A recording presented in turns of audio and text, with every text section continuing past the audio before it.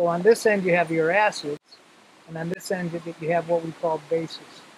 Now for a trout stream, we want that seesaw to be right in the middle, neutral. So we don't want it too much acid or we don't want too much base. So what we're looking for and what we want to see today is a neutral solution. Something that's got not too much acid and not too much base. And that's what the pH test is going to do. We were doing a trout release with a small elementary school who participates in our TroutKids program.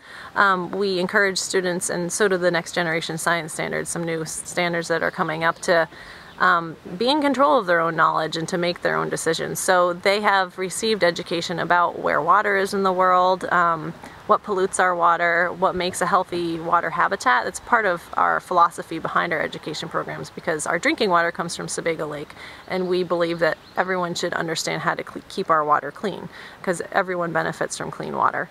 And if they're the scientists, we want to place that on them.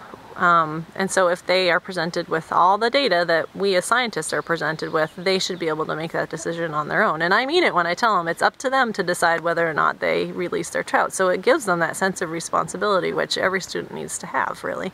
They went to 3 stations today. They did a streamside assessment hike to look at the habitat all around the stream. So since we're in an urban setting, it's really different here, and even within 50 feet, where there's some houses and some non-point source pollution coming from lawns and from road salt and road sand from the winter, those sorts of things. And then in the preserve, it's much more wooded, so they can compare those two types of habitats. The stream is more channelized over there, where it's more natural on that side, so they can compare those two settings to see what makes a healthy stream for brook trout and what makes healthy water quality. They also test for water quality parameters like pH and dissolved oxygen, turbidity, which is how cloudy the water is, temperature.